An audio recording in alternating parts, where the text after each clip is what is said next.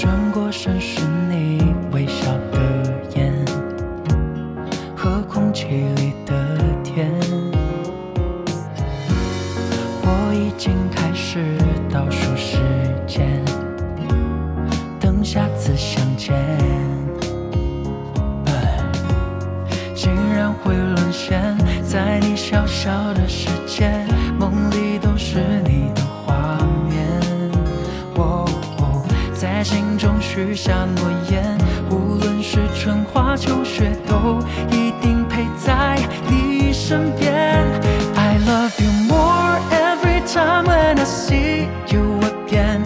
当心跳开始一点点热恋，为什么你就这样在不知不觉偷走我心里的春天？你是我时光中最意外的遇见，给剧情写下最美的语言。我多想就这样永远定格时间，送给你四季的晴天。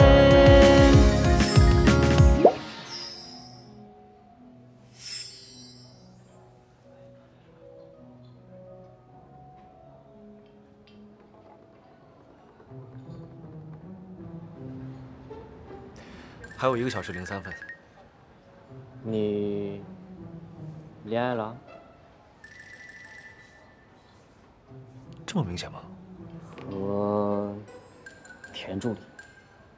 你怎么知道的？你没听说过吗？爱情和喷嚏一样，无法隐藏。没错，我们是双向奔赴。不出意外的话，1个小时之后，我将和阿田在电影院度过一个美好的下午。通常这种非理性的话，都会被现实打脸。对，你说的没错。虽然阿田有90%的几率来邀请我，但是他也有10%的几率去邀请他的小姐妹单如斯，所以我们要做好万全之策。我们，没错。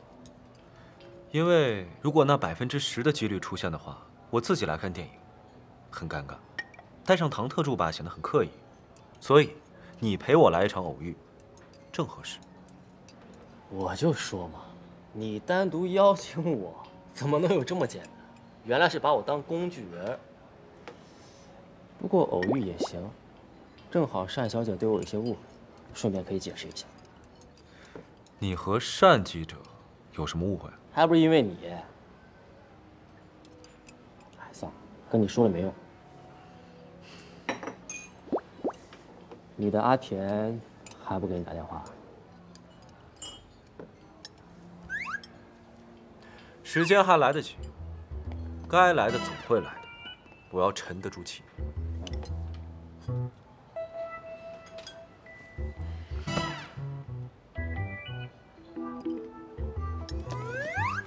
田助理，这男的谁啊？你这还沉得住气？凭什么是他？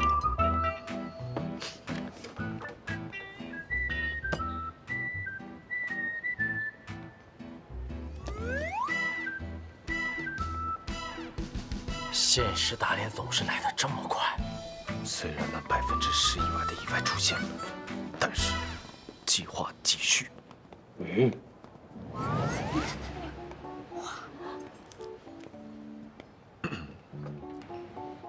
那学长，我们要不要再买点爆米花？好。你不是谈恋爱吗？不是田助理吗？什么情况这是？我以为是双向奔赴，草率了。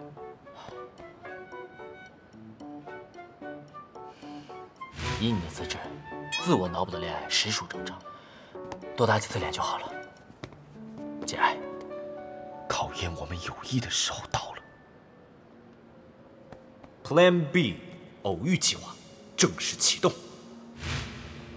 怎么突然想起约我来看电影啊？是方馆长送我的，我借花献佛，这本来就应该有学长的一份。就只因为这个？还有就是昨天刘总把你一个人晾在那儿，拉走了我，我替他这种自以为是的行为向你道个歉。他是他，你是你，你无需替他向我道歉。刘总那个人，就是站在众人的仰视中已经习惯了，具有一些自恋型人格，尤其是碰到了同样优秀的学长你之后，他的好胜心就变得莫名的强。学长，你千万不要放在心上。没什么，电影要开始了，我们走吧。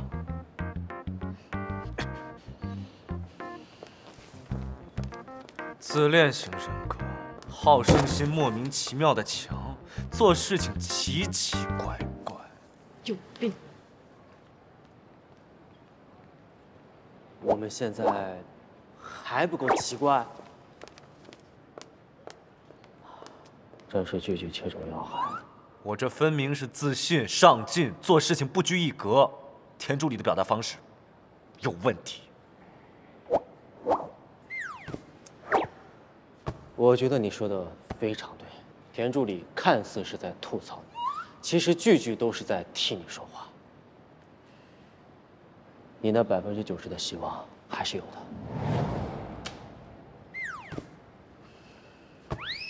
不能再继续下去了，我不能让他们孤男寡女、黑灯瞎火、独处一室。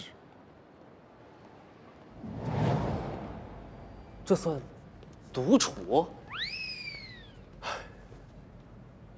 怎么样的偶遇才最自然？学长，我听说这个电影特别好看。Excuse me。借过一下。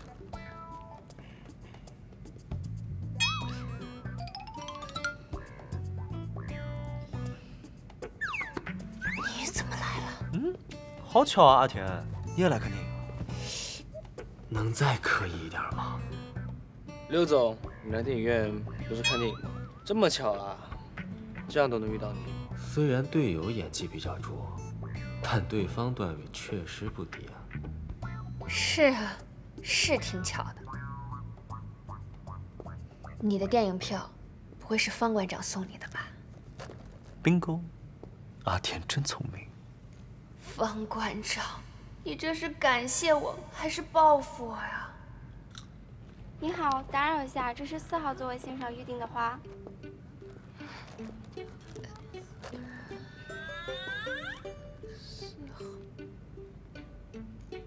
刘总，这花儿该不是送给你同伴的吧？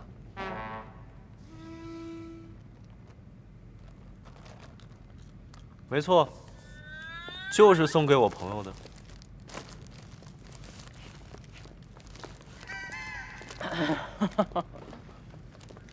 谁呀？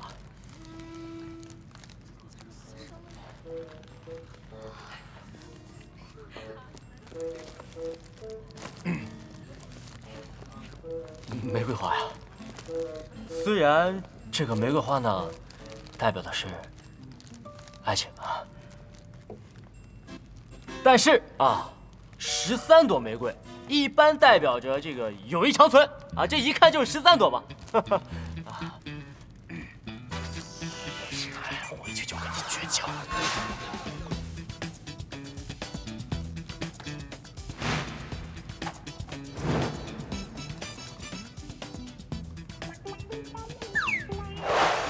学妹，吃爆米花。哎，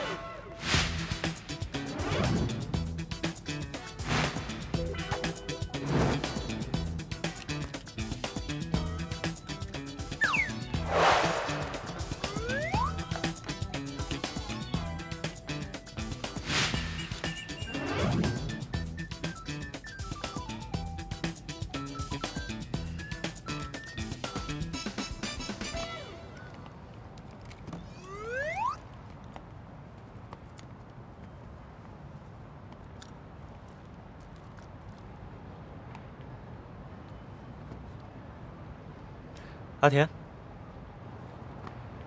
李怀呢提前走了，所以接下来我可以陪你了。学妹，谢谢你请我看电影，接下来我请你吃饭吧，就去你总说的那家烧烤店。刘总烧烤店恐怕不符合您的气质吧，尤其是配不上你这身高定的西装啊。没关系，我的气质非常尖锐。刘总，自便，只要你不尴尬，我也不。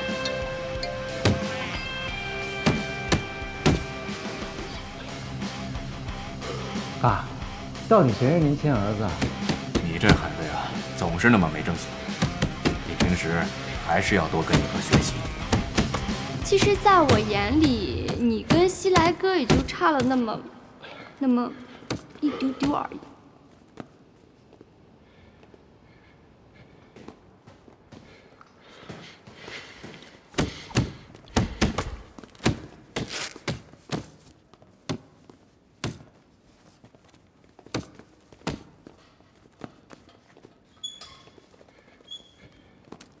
来都来了，不练一下？你真的不知道西来哥哥在哪儿？他呀，他昨天打电话问我，说与女孩子看电影怎么样最浪漫？估计他这会儿正抱着玫瑰花和小姑娘看爱情片呢。什么？这么重要的情报，你怎么现在才说？快，哪个电影院赶紧过去！不去。 说吧，这次想要什么？我现在可是千盛集团副总，想要什么，我自己会买。少废话，到底什么条件啊？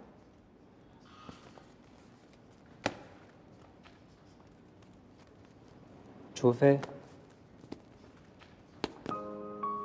你赢了我。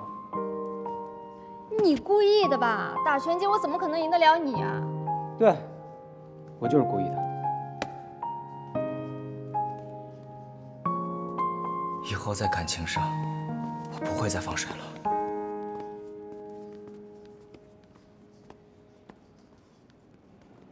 我还有事儿，我先走了。哎，又不高兴了，连我的话都不听了。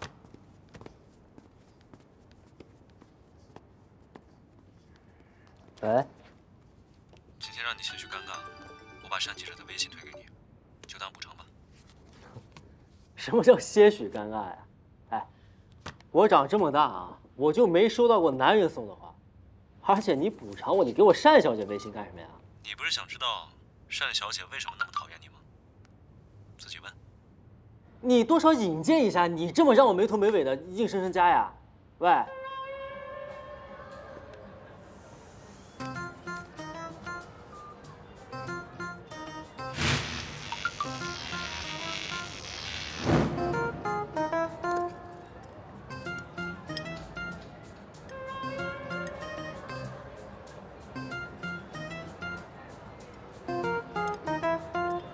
阿田，烧烤要吃五花肉，你最爱吃。学妹，晚上吃肉消化不好，吃点菜花。吃烧烤，菜是原罪。都别客气，我自己来。学妹，喝点饮料，解解腻。烧烤的灵魂是精酿，要不然比试一下呀？比就比，谁怕谁呀？ 刘总，你忘了前几天那次，你喝的都不省人事了。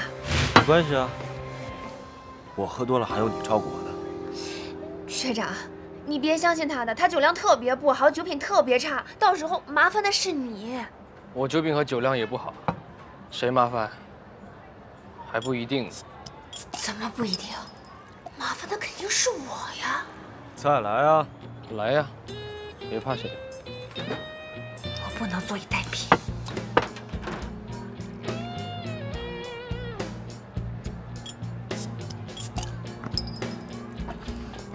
特助，你快接电话！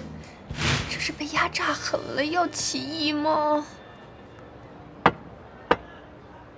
喂 ，Rose， 速来，请求支援。你认输吧，我还能喝。我这个人从不认输。我是真没想到，二位的宣言竟不是谦虚。就这么几瓶酒，把2位大神喝得原形毕露了。阿田，你说我们俩谁能赢？当然是我。我跟学妹有共同话题，我跟阿田还有共同的秘密呢。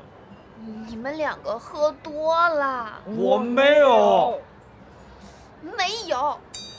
你，集团老板，你，一个顶级设计师，能不化身小学鸡吵架吗？对，阿田，我们不跟这个小学鸡吵架，我们回家。走，阿田。哎，你不许牵着她的手。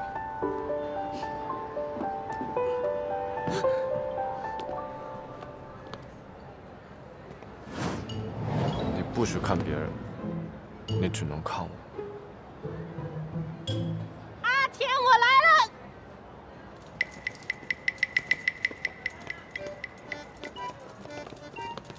什么情况这是？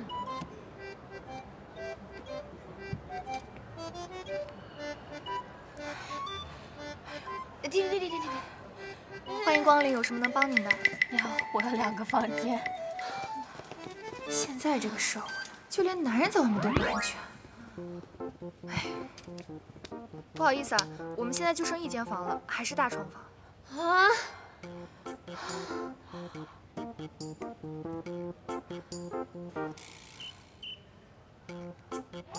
把他们2个醉酒的小学鸡丢在这儿，真的没事吗？不然呢？你有力气把这2个醉汉各自送回家呀？没有。偶尔回家。阿田，你倒是给八卦下到底怎么回事啊？没什么，就是2个醉汉耍酒疯而已。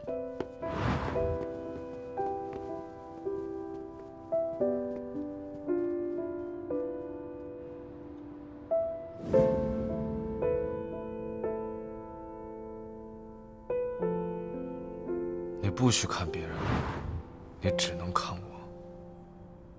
不像是我自作多情啊，刘总应该对我有意思。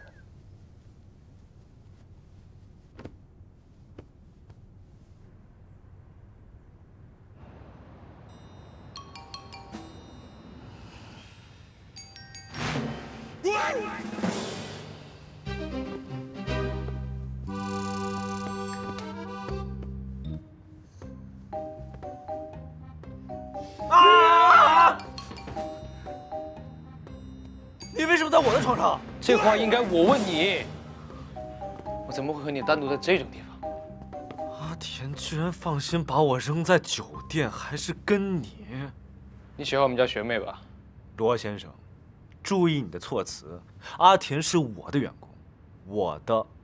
明人不说暗话，我知道你什么心思。同样，我也知道你的心机。我劝你知难而退。阿田每天面对我这样的人类优质男性，他怎么会对你这样的文艺青年感兴趣？你光在这打嘴炮没有用，恋爱看的不是条件，是感觉。好啊，那就各凭本事。不就是要 feel 吗？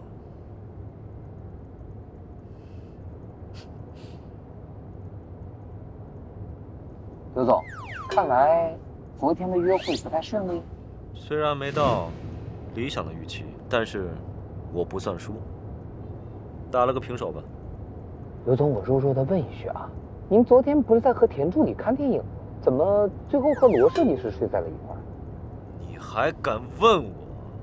你个单身狗，每次信誓旦旦拍着胸脯跟我保证的时候，你是哪来的自信呢？啊，刘总，你可以看不起单身狗，但是你不能怀疑大数据。阿田应该是喜欢我的，只不过每次都有罗茨这个文艺青年来扰乱他的视线。刘总，我就喜欢你这种屹立不倒的自信。我必须要排除这个干扰，让阿田意识到他对我的真心。请再给我一次机会，我已经做好了升级方案，保证助你一举拿下。你最好是总裁追妻的100种套路，总裁的贴身小娇妻，隔壁住了个男神，这都什么奇奇怪怪的书啊！根据大数据分析，男女情感朦胧期最有效的方法是刺激。比如说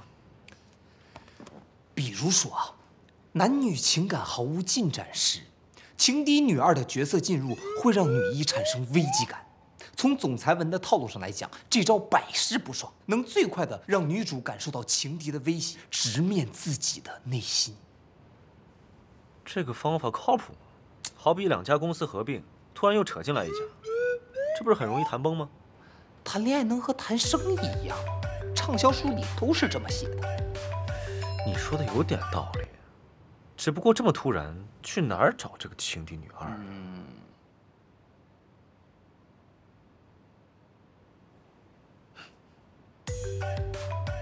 叔，新来啊，我上次说的那个姑娘回国了，约了明天下午2点。我看了照片，长得不错，你一定要相信我的眼光啊！如果这次你再放鸽子，肯定不会，叔，这次我肯定去。那行。还真是想什么就来什么呀。我的小甜心，这次就离我不远了。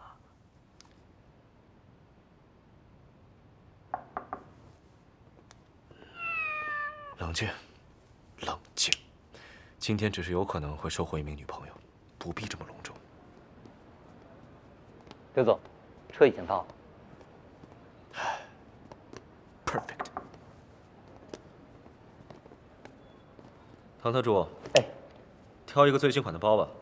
把相亲对象当成工具人，我只能用包来弥补了。据说，包治百病。好的，刘总。还有，柳叔说，让我在您出发之前，认真的检查你的随身物品。你什么意思？柳叔说啊，扑克、袖珍麻将，全都算违禁物品。还有，让您言谈举止别太离谱。唐特助，你这么说话，礼貌吗？我只是语言的搬运工。我一定要完美的完成这次相亲，让阿田产生强烈的危机感，从罗茨那棵歪脖树上迷途知返。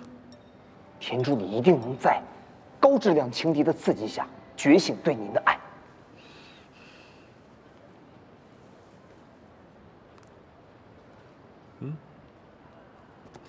万一阿田没有看到这条朋友圈怎么办？放心，刘总，交给我了。记住，要自然，自然。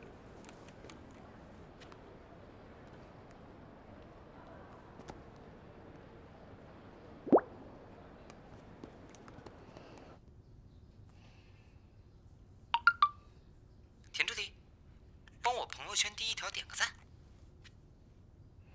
陪老板给相亲对象买礼物，集齐100个赞送小礼物。原来是我自作多情。Rose 说的没错，人生3大错觉之一，他喜欢我。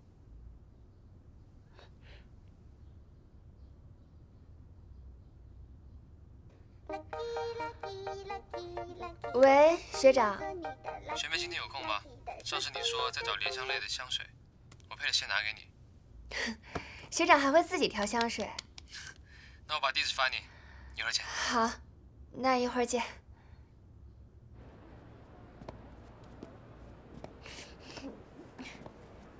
打起精神来，甜甜，不要再想那个泥石流霸总了。刘总，朋友圈、礼物都搞定了。时间差不多也该到了，我们现在就过去。哎，我错了，以后我一定花时间多陪你。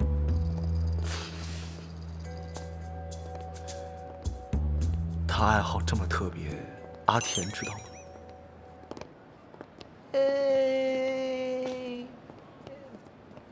不知道。好一个海王，隐藏的够深的。你这个当儿子，多久没跟我联系了？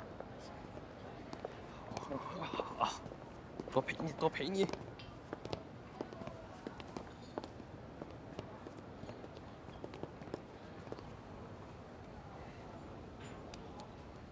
齐老师，我特别喜欢你的作品，能给我签个名吗？好。他怎么也在这儿？先是熟龄姐姐，然后是年轻萝莉。送你个礼物。谢谢。真是渣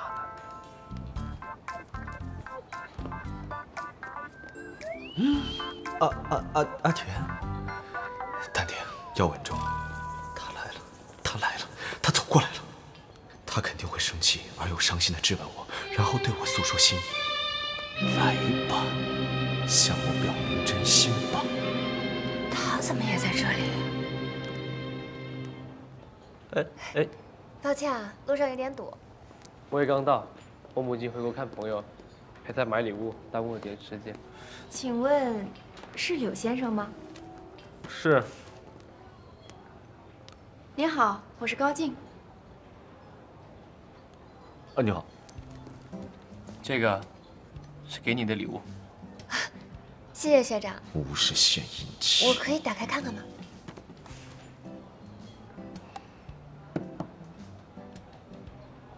真是不巧，居然在这儿碰到，还要目睹那家伙相亲。柳先生，那边是有什么事儿吗？那边风景独特，我心向往之。柳先生，您可真是幽默呀！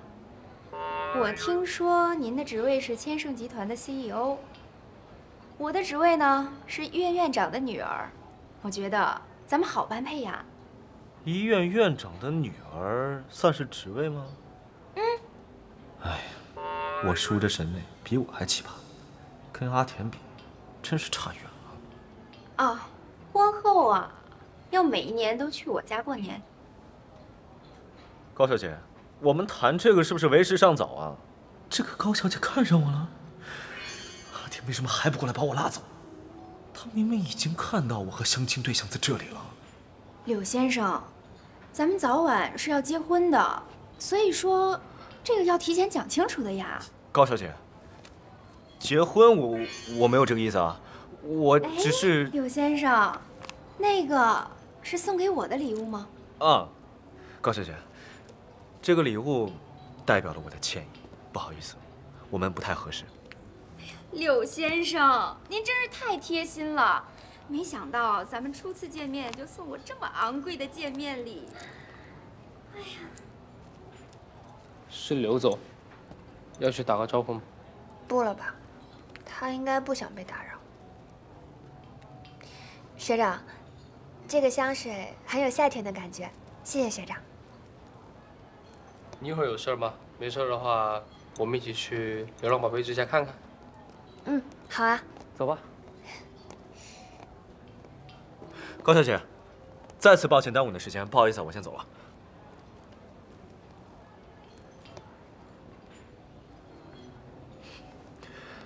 阿田，我找你有事。抱歉，他没空。他接下来的行程被我预定。罗慈，我警告你，我不管你再怎么老少通吃，都不要把手伸到我的人身上。什么叫你的人？千盛集团的人就是我的人，你有意见吗？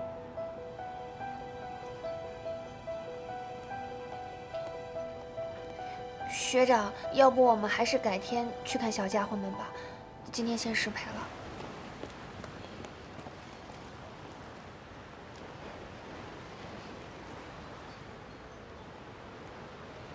阿田，阿田，哎，你撒手！有什么话你就在这儿说。阿田，我是好心，为了避免让你成为海王鱼塘里的鱼。学长才不是海王呢，倒是刘总，都跟别人约会送礼物了，还跟我拉拉扯扯。你是在吃醋吗？我没有，你还真是一如既往的迷之自信。自信源于实力。有实力就可以花心吗？阿田，如果我真的花心的话，我就不会故意发朋友圈，并且让唐特助故意告诉你地址。我发射出那么多爱的信号，难道你的 WiFi 就没有接收到吗？什么信号？什么 WiFi？那明明就是你吹嘘自己没理直的手段。阿田，你误会了，我喜欢你。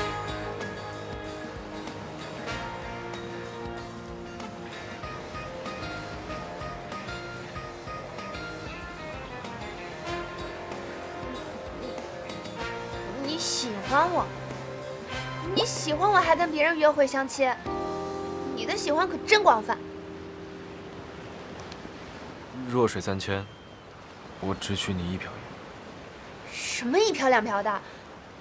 我不会再上你的当了。阿田，我是真的喜欢你。我为了让你实实在在感受到我的心意，我已经很努力的在尝试用你的方式，低调的在你面前刷我的存在感。你的低调确实没有感受到。你怎么会感受不到呢？我那么怕动物，我还是硬着头皮参加了流浪宠物之家的活动。还有昨天，我特意让方馆长给你留电影票，我准备好了一切等你约我，结果你跟罗慈去了。所以情急之下，唐特助才建议我用相亲的方法来刺激你，让你尽快醒悟对我的感情。所以你谈个恋爱还找个军师出谋划策呀？虽然有辅助，但是那也是我爱的表达方式。抱歉，你的表达方式过于奇葩。你别再跟着我，我想冷静一下。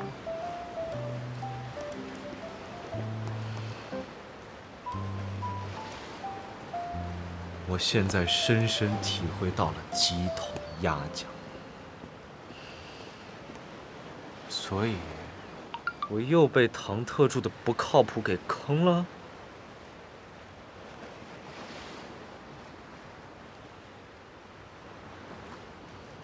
他加我微信干什么？单小姐，我是李怀，我们见过2次面了。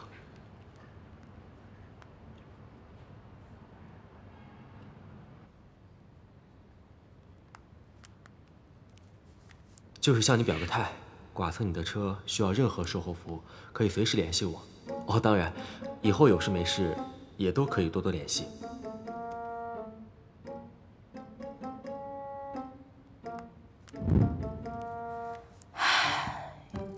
他没认出我，现在的我和你维持成年人最基本的礼貌就好。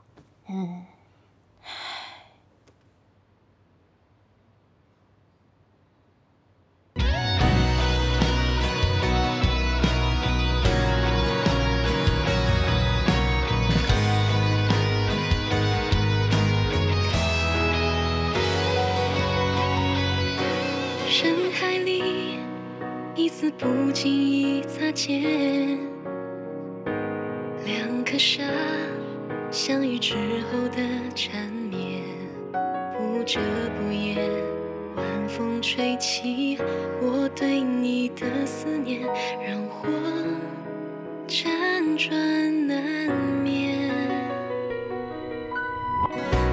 到底该怎么形容这感觉？夜里该听什么歌来消遣？为爱一起望穿双眼，只要在你身边，我愿付出一切。怎么我不知不觉情绪浮现，在和你的瞬间一起许下的那些誓言，能否兑现？在爱与不爱之间，何必如此纠结？写下的一字